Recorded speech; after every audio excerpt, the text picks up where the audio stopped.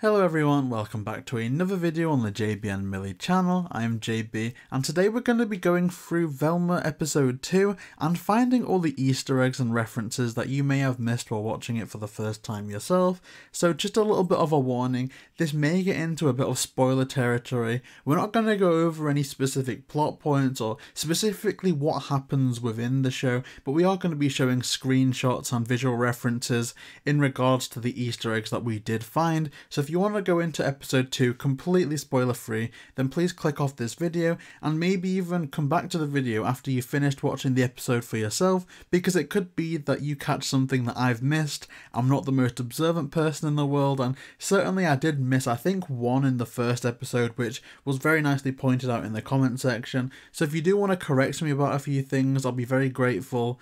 So yeah, that's pretty much it. The only other thing I want to point out is that this series is meant for a more mature and older audience, so if you are watching this and you do think that you may be offended by anything, then viewer discretion will be advised for the show itself. So the first Easter egg is an insight into Norval's room, and on the wall you can see that there's a photo or a portrait of Mr. Hyde, who was of course introduced in Scooby-Doo Where Are You?, the episode Nowhere to Hide. Similar to this, on that very same wall we have a picture of Charlie the Funland robot, who was of course introduced in Scooby-Doo Where Are You?, the episode Foul Play in Funland.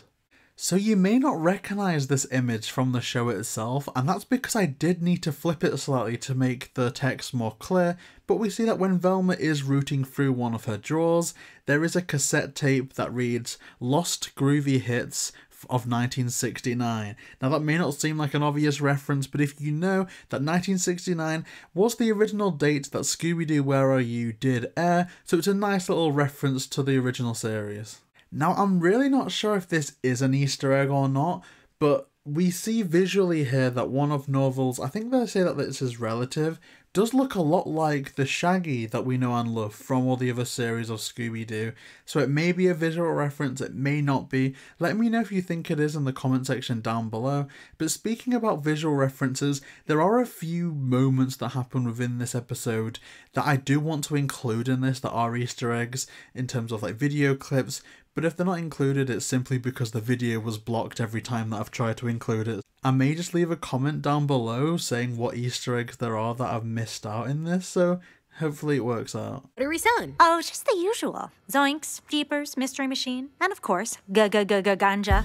And how was my hair the color of buffalo wings? I just always figured your parents were Wilma Flintstone and Daniel Day Kim. Now the next, and I think last section, will be focused in on Norval snacks, and we see the chat box to the bottom right hand side, and the first one we see is Ruby J.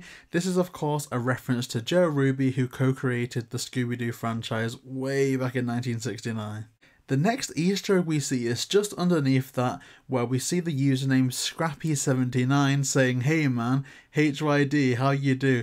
So of course the obvious reference is that that is a callback to Scrappy-Doo, but kind of interestingly, and maybe obviously in fact, that 79 also does bear some significance, as that is the year that Scrappy-Doo's debut episode The Scarab Lives actually aired. If you want to know more about The Scarab Lives, we recently dropped an interview with the writer of that episode, Mark Evanier, and I'll leave a link to that interview in the description down below. And the last Easter egg that we have for this video is that the chat box, the last user, is the Hex Girls fan. That kind of goes without saying, doesn't really need much more of an explanation, apart from that is an Easter egg to the Hex Girls, first introduced in of course Scooby-Doo and the Witch's Ghost. So yeah, that's all we found from this episode. Thank you so much for watching, and once more, if you do have any that we missed, please feel free to comment them down below, and if you want to keep up with more content such as weekly Scooby-Doo interviews and more coverage from this series, then please like, comment and subscribe, and we'll see you next time.